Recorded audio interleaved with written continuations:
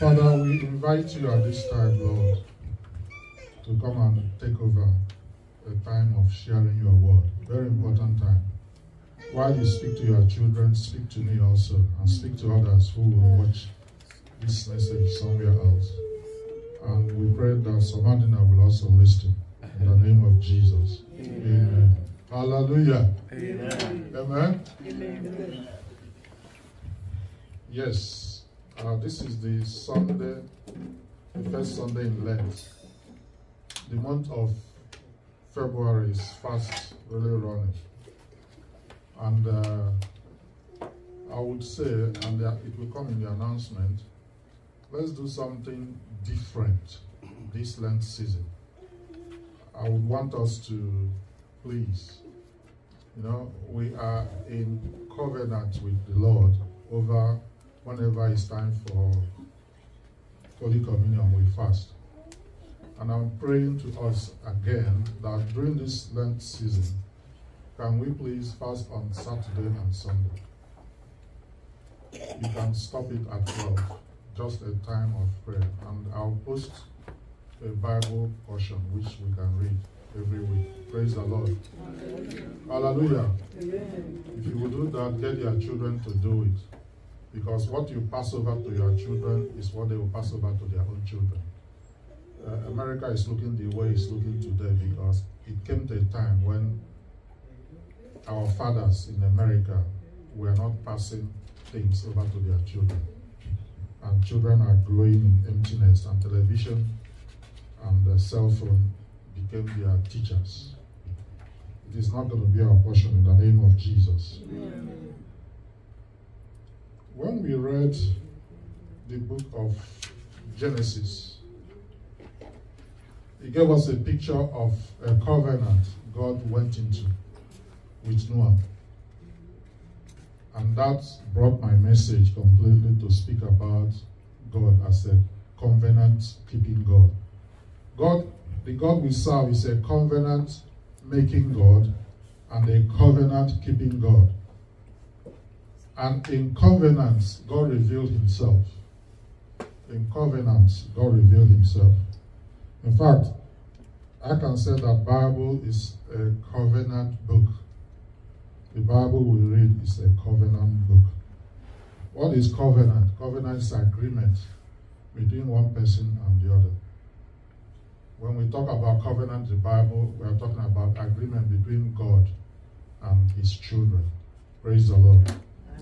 God loves to take us through covenant. The Bible speaks about 7 different covenants from Genesis to Revelation. You have the Adamic covenant, you have the Noahic covenant, which we read today in Genesis chapter 9. We have the Abrahamic covenant, Mosaic covenant, Davidic covenant, and the New Testament covenant. In each of these covenants, you will see this: promises, terms for the covenant, blood, and a seal. In Adamic and Noahic covenant, redemption was revealed. Revelation of plan for God's redemption came first and seen in Adamic and Noahic covenant. In Abrahamic and the Mosaic covenant, God manifested that redemption when he called Abraham and said, start going. In Davidic and the New Testament covenant, God consummated his redemption plan when we see Jesus came and died on the cross and sealed our eternal life for those who will come to him. Eternal life is sure waiting. That is why the Bible says, for God so loved the world that he gave his only begotten Son, that whosoever will believe in him, whatever you are, you have eternal life. Jesus sealed it. But the question is, will you come? Most people know the truth and they run from coming. Now, I will look back before I go to the covenant God had with Noah. I'll look back to what happened before Noah. What happened before Noah happened in the Garden of Eden. That speaks about the Adamic covenant which happened in Genesis, was made between God and Adam.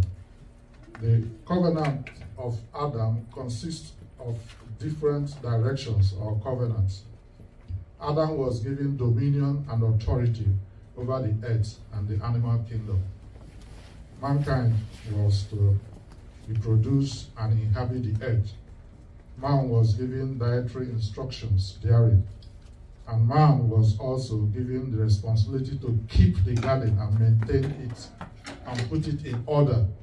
So when you hear about environmentalists, people who are conscious of environment, it started from the Bible. God wanted Adam to keep the garden and maintain it and not to leave it carelessly. All these were positive commands. Also, in Adam's commands, we see a negative one, and that is part of the covenant. He says, Adam was told not to eat the tree of good and evil, and the penalty for breaking that covenant is death. And we all know that Adam broke it, and Adam died. And when the Bible says death, that means, it doesn't mean physical death. It means you are distant from God. Any person who is living on this earth that is not following Jesus is already dead. The day we accept Jesus as Lord and personal Savior, we have life. So Adam died because he broke the covenant. And so when we go to the covenant of Noah, in Genesis 8 and 9, it reveals a covenant made with Noah after the flood. That covenant came after the flood. The covenant was to remain until the earth has passed away. The covenant God made with Noah was to continue to exist until the earth passes away. In Genesis 8:22, it represents the ongoing covenant between God and all mankind. Man's responsibility is to, one of the covenants there was, man's responsibility was to populate the earth and subject the animal kingdom. The sacredness of human life, the penalty of murder, was also revealed in that covenant. And that the earth will never again be destroyed by flood. In that covenant, the Bible says that God told Noah that the earth will not be destroyed again by fire, by flood. Finally, he gave a sign for that covenant. What is the sign? Rainbow. Rainbow. Amen. Rainbow. That was a promise to Noah. He says, and I will establish my covenant with you, neither shall all flesh be cut off anymore by the waters of flood, neither shall there be more the flood to destroy the earth. You can find that in Genesis chapter 9, verse 11. Praise the Lord. So we jump into the covenant of Abraham. So if you agree with me, we're going to get into another covenant, at least during this Lenten season, so that on Saturday, you wait on the Lord and pray. On Sunday, you come here. After prayer, we close it up, and we'll be looking at another Saturday and Sunday until the Lent goes. And so God also went into covenant with our father Abraham. The actual Abrahamic covenant can be found in Genesis chapter 1 to 3. But in Genesis 15, 18 to 21, God will bring about a great nation, speaks about bringing out a great nation, which will come out of Abraham's seed, and which will multiply exceedingly. God pledged to Abraham to make him a blessing to all the families of the earth. He would bless those who bless Abraham and curse those who curse him. That is why the present Israel today, many people don't know. If you curse that nation, God will come after you, because it is a promise. He went into covenant with them. If you watch, there was a time there was a big fight, and all the Arab nations wanted to take Israel by surprise and wipe them. They tried. But just that one nation was able to hold back Egypt, Iran, Iraq, Syria, Jordan. Just one country, little country, was able to hold them back and chase them back and even conquered some lands. It's not because they are so powerful, it's because God went into covenant with their father to curse any person that cursed them and to bless anybody that blesses them. He also promised that he would have many physical descendants, Genesis 13:16, and that he will be the father of multitude of nations. That one can be extracted by the fact that through the lineage of Abraham, Jesus emerged. And today, because of Jesus, although we are not Jews, we are engrafted into that family of God. Praise the Lord. God also made a promise regarding the nation of Israel. In fact, one of the serious covenants that is causing trouble today in the world is the geographical boundaries of the Abrahamic covenant that are laid out in Genesis chapter 12 verse 7, chapter 13 verse 14 to 15, and chapter 15 verse 18 to 21. So God promised them a land. God is the potter. We are the clay. He promised them a land in the Middle East. And he told them, anytime you sin, I'm going to get you out of this land. If you read the Bible, you notice that Israel has been removed from that land several times. Well, because it was a promised land, after they are removed, God has mercy on them, they come back. The first time they were removed was in the days of Nebuchadnezzar. Persia conquered Babylon. Babylon was ruled by Nebuchadnezzar. A king called Darius, one day, God put in his heart to say that all the Jews will go back to their land. And they moved back. After that conquer, it was not the end.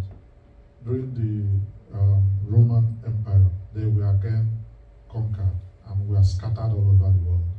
And they all ran away from that land. And each time they left that land, other people come to occupy. And that is the trouble we're having today. So when they come back, other people are occupying their land. And so after that, in 1948, they came back to that land. United Nations permitted them to come back, and they came back. And before they came, many people were there. And that is why they are not possessing all the lands they're supposed to possess. But one thing is obvious. God is faithful when you go into covenant with him. You can go back today and call your children together and say, let's go into a covenant. Myself and my family went into a covenant that every other Saturday we'll be fasting and come here and pray and break it. Since we are learning about our Father being a covenant God, it will be useful that we think about getting into one type of covenant with him or the other. When we go to Mosaic covenant, I'm just jumping there because it's one of them can take us 2-3 hours to go through. The story in the Bible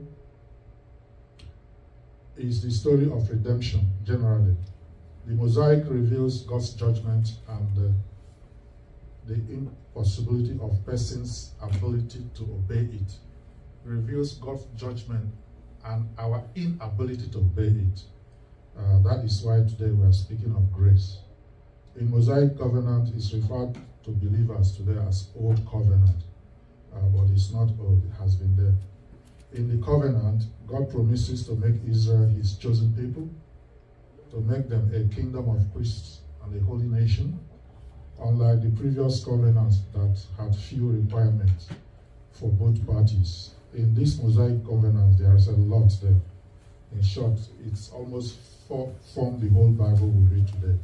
The Mosaic covenant was much more detailed with laws, instructions, rituals, and details of the tabernacle to be built in the wilderness that would allow the people to make sacrifice while they are in their pilgrimage to the promised land. Through the Mosaic covenant, we receive the 10 Commandments, its ideal with man's relationship with God. What is the sign of Mosaic covenant, Abrahamic covenant, please? Circumcision, right? Do we remember? Yep. Yeah. And the sign of Mosaic covenant, do we remember? Sabbath. God wants them that every of them will do nothing on Sabbath day and come before him in worship.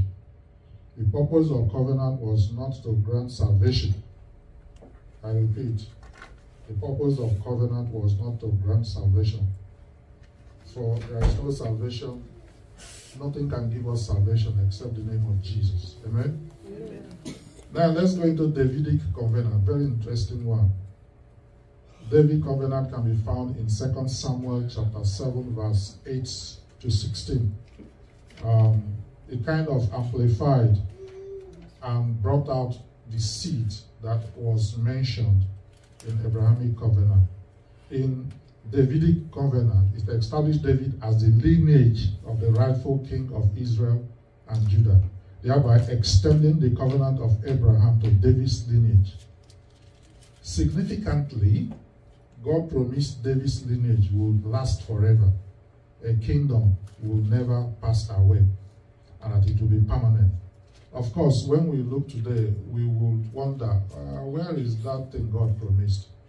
Yes, there will be a time when someone from the lineage of David, which has already been established when you read the books of Matthew and Luke, that Jesus is from David's lineage, right? Are we right?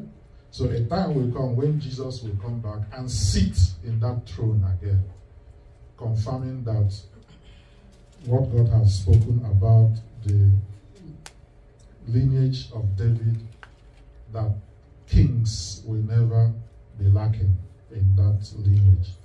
The covenant is important element of Jesus as the Messiah. Jesus, by his death and atonement, created new covenant of faith in which the Gentiles could participate. Like I said earlier on, through what Jesus did on the cross of Calvary, we are engrafted in this covenant. So we are talking about the new covenant. It was made by our Lord Jesus Christ with the 12 disciples, who represented first of all the house of Israel, and secondly the body of Christ. The new covenant became a fulfillment of all precious covenants. I repeat, the new covenant was a fulfillment of all the covenants we have just made, I've just said. Specifically, Christ fulfilled its requirement and terms of every precious covenant, from Adamic to Davidic. Christ is also the door that takes us to everlasting life. And that is why we say that he has fulfilled it. The moment we give our lives to Christ, it is a clear-cut run to eternal life. Every covenant has four elements. The covenants consist of four elements, like I already said: promises, terms, and blood and seal. We know that when Jesus was going, he promised the Holy Spirit that will come. And we know that when the Holy Spirit came, he sealed the covenant of Jesus. That when we receive Jesus, we welcome the Holy Spirit to abide in us. And that is why Jesus said that those who worship his Father will worship him in spirit and in truth. So God was doing everything, and that is what we are seeing in 1 Peter. What did Jesus do? After taking care of those who are living, when he died, the Bible said he was alive in the spirit. Being alive in the spirit, he went to hell and released those who died in the days of Noah, who did not know God. Hallelujah. That was what he did. So he was out to get everything he can get. So while some people, when we understand the scripture very well, Jesus' death was just the body suspended, and he was alive in the spirit and went to Hades and liberated those who were in prisons. And that is why today, before, paradise was a part of hell. Do you understand what I'm saying? Before, paradise was a part of hell. That was why Abraham, the rich man, do you remember the story? Was there seeing Abraham and asking him to send Lazarus. But today, after the resurrection of Christ, paradise was moved to a different location in heaven. And the Bible confirms it. It said in Matthew 27, 52 to 53, and the graves were opened, and bodies of saints which slept arose, and came out of their graves after his resurrection, and went into the holy city and appeared unto many. When Jesus Christ resurrected, many graves were opened. Those who died long ago came out and walked into the holy city. And in Ephesians, we heard about it again. He says, when he ascended on high, he took many captives and gave gifts to his people. What does he ascend mean? Except that he also descended to the lower earthly regions. He who descended is the very one who ascended higher than heavens in order to fill the whole universe. So he took captives and led captives, as many as were in that very old place called paradise, where the rich man was asking Abraham, please, can you ask Lazarus to go and touch what and come and touch my lips? Those things no longer exist after the resurrection of Christ. Jesus went to hell and removed all the believers that are there and sent them on high. Praise the Lord. I pray that as we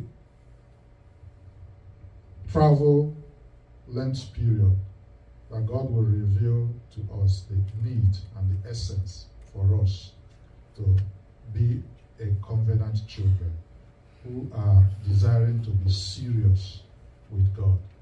Serious in terms of saying, Lord, I want to draw closer. I want to begin to talk to you as an Abba Father. I want to do this.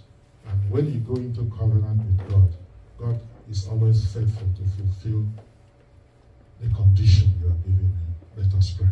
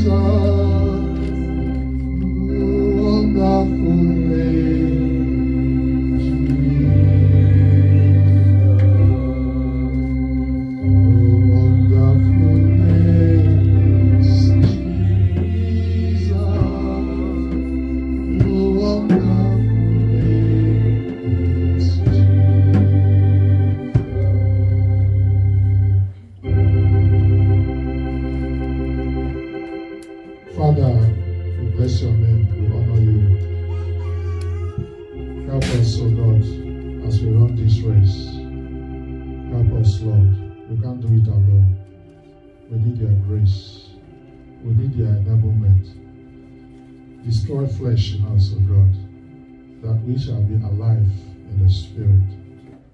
Thank you, Lord. In Jesus' name we pray. Amen. Send the light, send the